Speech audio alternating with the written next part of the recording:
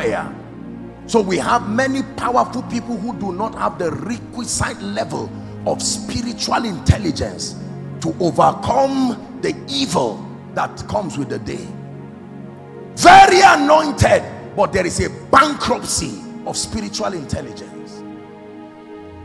Then the Bible talks about the wisdom of God that comes from the word of God. Are we together now? There are people who neglect the ministry of prayer and they have the wisdom of God. When you listen to them, you will hear intelligent truths, but the power to defend that proposition is not there. They can tell you what God can do. They can tell you beautiful things. I know this God I'm serving, and show you mysteries after mystery. But when the time for performance comes, the grace to make what they have said become flesh is no longer there. Are we learning? Remember what we are dealing with. I hope we are still together. That we will give ourselves continually to the ministry of prayer and to the ministry of the word. That both ministries, there are two distinct kind of anointings that must be derived from those ministries, and they are equally important for the maturity and the excelling of the believer. Can I tell you, the disaster that we have in church today, respectfully, is largely as a result of these imbalances. When it has to do with the power dimension, it is usually the apostolic and the prophetic ministry. And because power seems to have a charismatic quality, usually people just submit themselves to prayer and they do not understand doctrine and the soundness of the word. As a result, many supernatural things happen within the ministry, but with it will come various shades of error. For instance, calling somebody's wife a witch because of prophecy. You see, you may be, by reason of prayer, your eyes have been opened to see spiritual things, but the word bank that interprets it to align with scripture is not there. So you will keep bringing a lot of confusion in interpretation, because what you saw was correct, but your interpretation was wrong. It depended on your word bank, which is not there. Are we together? So God can open my eyes, for instance, prophetically, by reason of engaging in the ministry of prayer, and I can see maybe a coffin and see someone's name written there. Now it is true, what I saw is a revelation of what Satan wants to bring to that family. It now depends on my knowledge of scripture to prove the dominion of the power of God over that situation. If all I know is prayer, I will interpret it the way I saw. Oga, I just saw you, you are dying. Because that is the limit of what the power of God can do. But if you understand that the testimony of Jesus is the spirit of prophecy, that means in anything prophetic you do, it must testify about Jesus. There must be that life-giving component in what you are saying. It will now alter my interpretation of that experience in a way that demonstrates the victory that is in Christ. There is no limit to the casualties we will keep having in the body of Christ as a result of choosing one or the other of these ministries. On the other hand, you may have people who have that wisdom. They will build intelligent systems, but the sick will remain sick. The oppressed will remain oppressed. People will come and sing and share the grace, and everybody will say, God can do it.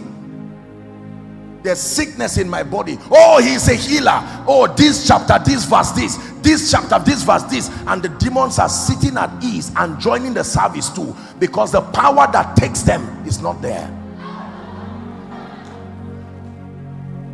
Can I tell you, it is very dangerous to know what should be and not have the power to make it happen. Sooner or later, members will get tired. That is the truth, like it's happening in many assemblies right now. To the point that when we men of God now say, lift up your hands for blessings, members know that, look, I'm used to this, your talk. Wisdom, there is no power. I don't doubt the truthfulness of what you are saying, but can I for God's sake have a testimony that becomes a consolation to all you are saying? Are we together? The danger of the prayer ministry without a sound word based is all shades of error that largely comes because of the prophetic inclination of the ministry of prayer. For instance, in the place of prayer, God can give me an instruction and say, Joshua Selman, for the next 5 years, you are not going to have more than 2 cars. That came to me by prayer. It is my personalized dealing with God. If I do not understand the character of scripture, I will turn that unique instruction into a doctrine and force all the members that anybody who has more than 2 cars, you are walking in error based on my experience. And what is largely destroying the body of Christ is we are converting personalized dealings and instructions into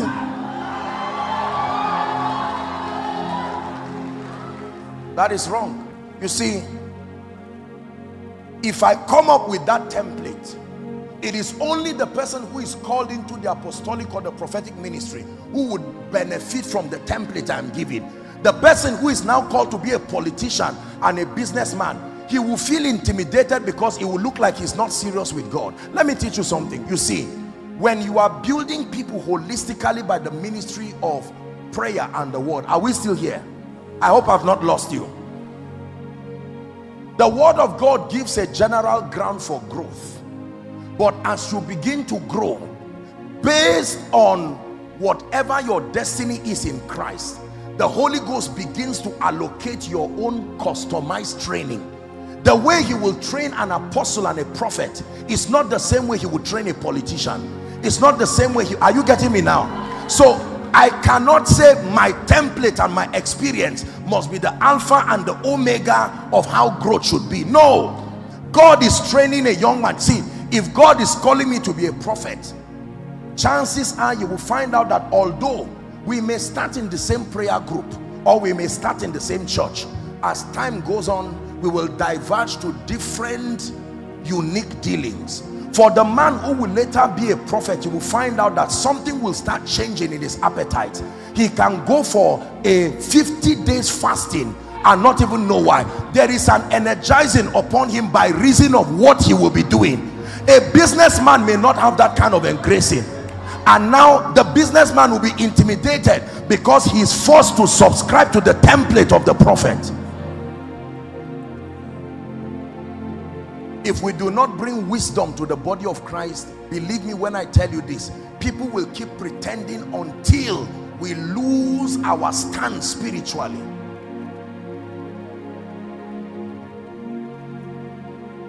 The power of God and the wisdom of God. There are some of